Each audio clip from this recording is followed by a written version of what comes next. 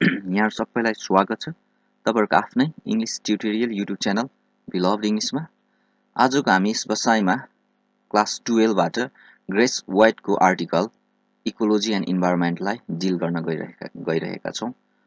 हामी आजको यस बसाइमा ecology and इन्भाइरोन्मेन्टलाई छलफल गर्नेछौं। सुरुमा let's see what is ecology and environment. Ecology भनेको के हो र इन्भाइरोन्मेन्ट भनेको के हो भन्ने कुरामा generally we know that environment means the things that is surrounding around us. That's the combination of biotic and abiotic things, हैन।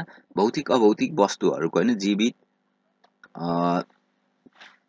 अनि सास नभएको हैन निर्जीव वस्तुहरु नै जो हाम्रो वरिपरि छ तिनै वातावरणहरु हुन्। वातावरण भित्र त्यो भन्दा अरु व्यापक कुराहरु पनि समेटिन्छ, हाम्रो कल्चरहरु यिनीहरु पनि त्यसैमा समेटिन्छ हैन। अनि इकोलोजी भनेको चाहिँ त्यो वातावरण सम्बन्धी अध्ययन गर्ने शास्त्र चाहिँ इकोलोजी हो। तिनीहरु बीचको सम्बन्ध चाहिँ इकोसिस्टम हो।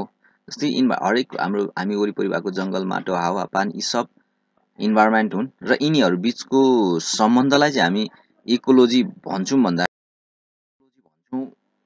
इकोसिस्टम भन्छौं र यिनीहरुको अध्ययन गर्ने शास्त्रलाई चाहिँ इकोलोजी भन्छौं। यसै अन्तर्गत आज हामी living in a redwood tree लाई चाहिँ यो बसाइमा छलफल गर्ने भएका छौं। 1996 मा अमेरिकाको आर्कान्सस भन्ने ठाउँमा एउटा कार दुर्घटना हुन्छ।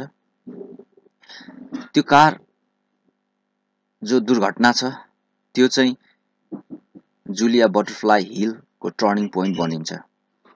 यो चित्रमा देखिनु भएको एउटा महिला जो ट्री को टपमा देखिन्छ तिनै जुलिया बटरफ्लाई हिल हुन्। अब यहाँ के छ भने living in a redwood tree. यो रेडवुड ट्री चाहिँ अमेरिकाको क्यालिफोर्नियामा पाइने एक किसिमको रुखहरु हो। त्यो जंगलमा पाइने रुखहरु हुन्। यो चाहिँ लगभग 1000 इयर्स ओल्ड हुन्छन्, एकदमै टल बिग हुन्छन्।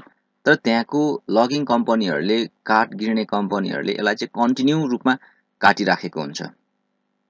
अब त्यो कटाइले गर्दाखेरि त्यहाँ मड सोइल चाहिँ स्लाइड भएर 7 जना मान्छे हैन माटो चाहिँ त्यो बगेर 7 जना मान्छेहरु चाहिँ घरबार विहीन हुन्छ, होमलेस हुन्छ भन्ने समाचार हुन्छ। अब कुरा फेरि अलिकति ब्याक जाँदाखेरि चाहिँ त्यो जो कार एक्सिडेन्ट हुन्छ जुलिया बटरफ्लाई हिलको, त्यसले चाहिँ उसलाई चाहिँ त्यो सर्ट टर्म मेमोरी बाट रिकभर हुनको लागि अनि उसको मोटर स्किल्सहरु हैन आफ्नो शरीरको अंगहरुले गर्ने कामहरुबाट ब्याक आउनको लागि अलिक समय लाग्छ। अनि जब त्यो एक्सिडेन्टबाट उ चाहिँ पुनर्जीवन पाएर पछि फर्किन्छ, त्यसपछि उले केही समय चाहिँ आफ्नो साथीहरुसँग बिताउने निर्णय गर्छ र घुम्ने निर्णय गर्छ। त्यही अनुरूप घुम्दै जाँदाखेरि उले चाहिँ जब फर्स्ट टाइम चाहिँ यो क्यालिफोर्नियाको फरेस्ट हैन जंगलमा आइपुग्छ अनि रेडवुड ट्रीहरु चाहिँ जो अनकन्ट्रोल रूपमा चपिङ डाउन भइराखेको हुन्छ, त्यो डिफोरेस्टेसन भइराखेको हुन्छ, त्यो कुराले उसलाई चाहिँ हृदयमा छुन्छ हैन। अब यसरी वातावरण नष्ट गर्ने हो भनेदेखि त हैन मान्छेको अस्तित्व पनि त्यहाँ एकदमै इन डेन्जर देखिन्छ हैन। मान्छेको अस्तित्व पनि संकटमा देखिन्छ। यही कुरा नै छ। त्यही रुखहरुलाई जोगाउनको लागि त्यो लगिङ कम्पनीहरु जो मुडा गिर्ने कम्पनीहरु छन् तिनीहरुबाट यो रुखलाई जोगाउनको लागि उले गरेको प्रोटेस्टको कुरा छ हैन। जुलिया हिल बटरफ्लाईले प्रोटेस्ट गरेको कुरा छ। उसले चाहिँ त्यो रुखमा हैन जमिनमा नझरिकन 738 दिनसम्म त्यो रुखमा बस्छिन् उनी हैन। अब त्यो रुखमा बस्दै गर्दाखेरि उसले भोग्नु परेको कुराहरु नै तपाई यो च्याप्टरमा पाउनुहुन्छ हैन। किनकि लगिङ कम्पनीहरु त बेनिफिट भइराखेको हुन्छ, उनीहरुले त्यहाँबाट जुलिया हिल बटरफ्लाईलाई हटाउनको लागि जे जस्तो क्रियाकलापहरु गर्छन् हैन, मार्ने धम्की दिन्छ हैन, रेप गर्ने धम्की दिन्छ हैन। अब लोभ पनि प्रलोभन पनि देखाउँछ हैन, पैसा दिन्छु झर भन्छ हैन। तर उसले चाहिँ के भने त्यहाँको त्यो चाहिँ लास्ट पिस हो क्यालिफोर्नियाको रेडवुड। यदि त्यो सक्यो भने लगभग संसारबाट रेडवुड ट्रीजहरु चाहिँ सकिन्छ। त्यसले इकोसिस्टममा पुर्याउने जो नकारात्मक असर छ र त्यसले मानव को अस्तित्वमा ल्याउने संकटहरु त्यो कुराहरु भन्दै जो त्यही बस्छ।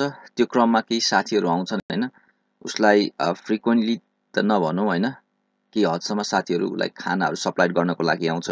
ऊ रुखैमा 2वटा कोठाहरू बनाएर बसेको छ है। एउटा कोठा चाहिँ अलि ठुलो कोठा छ, त्यो चाहिँ 6x8 फिटको छ, अर्को 4x8 फिटको छ, जहाँ ऊ रुखैमा बस्छ। उसँग एउटा प्रोपेन ग्यास चुलो, सानो ग्यास चुला छ, माथि नै पकाउँछ, खान्छ, त्यहाँबाट झर्दैन हैन। एकदम अब धम्कीहरू छैन। उसले त्यो 2 वर्ष लगभग 338 दिन जसरी रुखमा बितायो त्यो बडा गजबको छ हैन। अब साथीहरू बेला बेला आउने, पछि त त्यहाँ अब अरूहरू पनि आउन थाल्छ भन्छ है, जस्तो कि त्यहाँको के स्टारहरू पनि हैन, फेमस पर्सनहरू पनि भिजिटहरू गर्न थाल्छ त्यहाँ। अनि त्यसपछिबाट जुलिया हिल बटरफ्लाई छ हैन, उसले के भन्छ नि त्यो 2 वर्ष उसले जमिनमा नझर्दाखेरि हैन, उसले त्यहाँ रुखहरूमा चढ्न एउटा ठाउँबाट अर्को जान जति बानी भयो, त्यसले उसको मसल्सहरूमा ल्याएको स्ट्रेन्थनेस हैन, टाइटनेस त्यो एकदमै बेटर हैन भन्छ। त्यो भन्दा नि ठुलो कुरा चाहिँ उसले त्यहाँ झेल्नु परेको कुरा चाहिँ के भन्छिन् भने हैन, त्यहाँ लगभग 70 माइल पर आवरको हुरी चल्छ हैन। त्यो हुरीले उसको घरहरू ड्यामेज गरिदिन्छ, चिसोमा हिउँहरू हैन, एकदमै ट्रबल लाइफ उसले त्यहाँ जिएको छ। तर पनि उसको के छ भने भित्री फिलिङ चाहिँ I need to save this हैन रेडवुड ट्रिज। जसरी भए नि मैले यो रेडवुड ट्रिजलाई चाहिँ बचाउनु पर्छ। त्यो रुखमा बसेको छ, जुन रुखको नाम चाहिँ लुना छ। पछि त्यो एक किसिमको एग्रिमेन्ट हुन्छ, अनि त्यसपछि ऊ रुखबाट झर्छ। झरेपछि ऊ चाहिँ इन्सपाइरेसनल पर्सनको रूपमा अगाडि आउँछ, अनि स्कुलतिर विभिन्न समारोहतिर जाँदै स्पिच दिन्छ हैन। त्यो के रुख के हो त हाम्रो जीवनको लागि हैन, मानव सभ्यताको सरी त्यो मानव अस्तित्वको लागि रुख कतिको इम्पोर्टेन्ट कुरा छ हैन, त्यो भन्छ। उसले आफूले त्यहाँ बिताएको दुःखको दिनहरू बताउँछ हैन। जुलिया हिल आज पनि क्यालिफोर्नियामा देखिने रेडवुड फरेस्ट जो आज यसरी देख्न सकिन्छ, बाँचेको छ, त्यसमा जुलिया बटरफ्लाई हिलको हैन ठुलो योगदान रहेको छ, त्यो कन्ट्रिब्युसन रहेको छ। That's why we are reading her in a book. त्यही कारणले हामीले बुकमा जुलिया बटरफ्लाई हिललाई पढिरहेका छौँ हैन। जो कोही मान्छेलाई बुकमा समेटिँदैन त्यो छ। So what you can get there is yes, the short biopic of Julia Hill Butterfly, who protest against the government of America for not chopping down the redwood trees and redwood trees लाई काट्न नदिनको लागि 2 वर्षसम्म रुखैमाथि बसेर गरेको सङ्घर्ष we can find here, and हामी यहाँ पाउन सक्छौं। यहाँ मैले सानो भिडियो पनि हाल्दिएको छु हैन, just you can play this video to get some information is how she did there. Let's go walking with words, and त्यसपछि हामी activities मा आउनु पर्दाखेरि यहाँ छैन, the words phrase in the box are from the text, check their meanings in the dictionary and use these words to complete the given sentences. Logging is one of the main reason behind the rapid deforestation in the world. जो chopping down tree हैन, मुडाहरू विभिन्न प्रयोजनको लागि त्यो चाहिँ deforestation को main कारण भएको छ हैन। That's one example of how the pandemic should be a wake up call. जस्तो कि जुलिया बटरफ्लाई हिलको एक्सिडेन्ट भयो, कार एक्सिडेन्ट हैन, त्यसपछि उ बाँचे नि हैन, त्यो चाहिँ उसको लागि एउटा वेक अप कल थियो भन्ने कुरा हैन। तिमी बाँचेको छौ हैन, तिमीले पाएको नयाँ जीवन अरु कुनै इम्पोर्टेन्ट कुराको लागि हो भन्ने त्यो कुराहरु छ। अब यही choose one of word from each box to make sensible compound words हैन, compound words बनाउनु सक्छ। compound पनि हैन 3 थरीको compound words हुन्छ that you can get in the book। के छ अनि एउटा closed compound, open compound र hyphenated compound छ हैन। त्यहाँ बुकमा हेर्नु होला, जस्तो पेज नम्बर 73 मा हैन कस्तो छ open compound, closed compound, hyphenated है। यहाँ सबै closed compound को रूपमा राखेको छ। rattle snack, sunflower, toss। And त्यसपछि match the following words phrase and related to the ecology with their meaning: sustainability, tree line, precipitation, tropical zone, weather protocol, pollutants, geosphere, deciduous, ephemeral, trash, and you can go on yourself as the best answer is same as to choose the best answer. Through comparison, we have answered question: who was Julia Butterfly Hill? How did Hill campaign gain popularity? Julia Butterfly Hill को हुन् भन्ने कुरामा हैन, you can say yes, what we can say, she is the girl who protested against the continued chopping down of redwood trees in California, and who started a movement to stop the chopping down of redwood trees in California. Popularity किन भन्दाखेरि when she started to have occasional visitors, कोही बेला हैन त्यहाँको famous पर्सनहरु पनि visit गर्थ्यो भन्ने कुरा छ हैन. अब what made Hill start her mega campaign to save redwood trees, and when she arrived in the redwood forest, she was greeted by the spirit of the forest. त्यस्तो लाग्यो हैन उसलाई. She needs to be there. They're calling for help. They're asking for help. Yes. What kind of amenities or facilities were there to support Hill life in tree मा के हुनु हैन, हिलले लगाएको sleeping bag, solar power, cell phone for media interviews. Continuous new deforestation cause natural calamities. What evidence do you have in the text to prove this? हैन त्यही सातवटा घरहरु बगायो हैन भन्ने कुराहरु छ.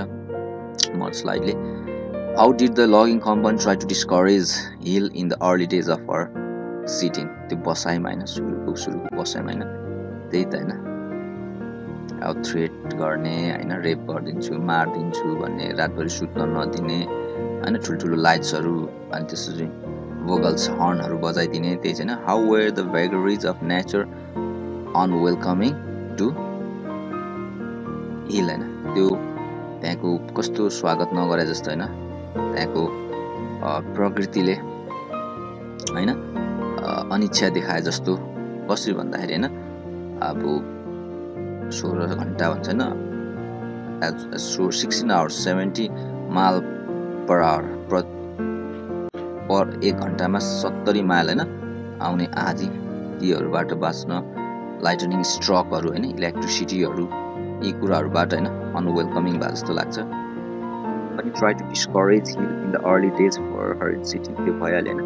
What is the purpose of the author to write a review on Hill's book? Do you think the author stands for ecological sustainability? Yes, the author stands for ecological sustainability.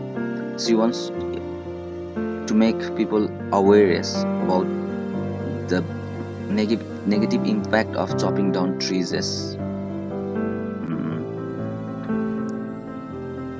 त्यो जताभावी त्यो हैन डिस्क्रिमिनेटली रुखहरु काट्नुको चाहिँ नराम्रो देखाउनु खोजिरहेछ. अब क्रिटिकल थिंकिङ छ है, 200 वर्डमा तपाईलाई चाहिँ तपाई चाहिँ जुलिया हिल हुन्थ्यो र तपाईलाई त्यो काम नगर पैसा दिन्छु भने तपाई के गर्नुहुन्थ्यो भन्थ्यो हैन.